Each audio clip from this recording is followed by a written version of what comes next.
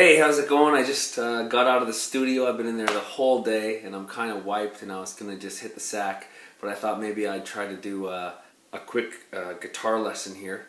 I got my old J45, my 1958 J45 out here. It's such a beautiful guitar. And I'm going to show you a song called Cold Road.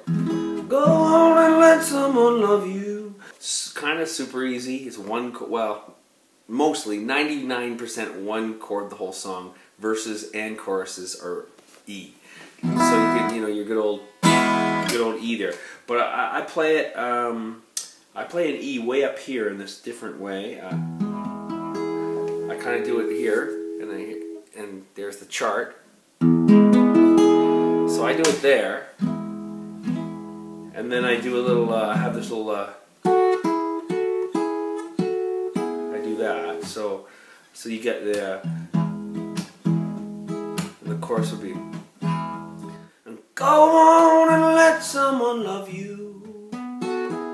Go on and open your heart and rise to the sunrise with wide open bright eyes. That's it, right? I do that.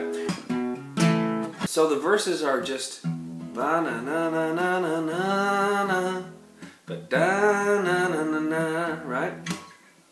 And the chorus is go on and let someone love you. And the only change is the bridge. There's a weird bridge. And in comes that chord, one of my favorite chords I use all the time.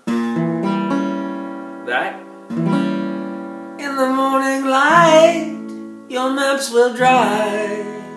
So, and it does it twice. And then but the second time it's minor. So it's I don't even know what this chord's called, but whatever it is, it looks like this. And then you got an A major, E. And the second time it's minor,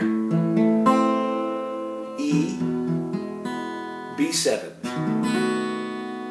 In the morning light, your maps will dry.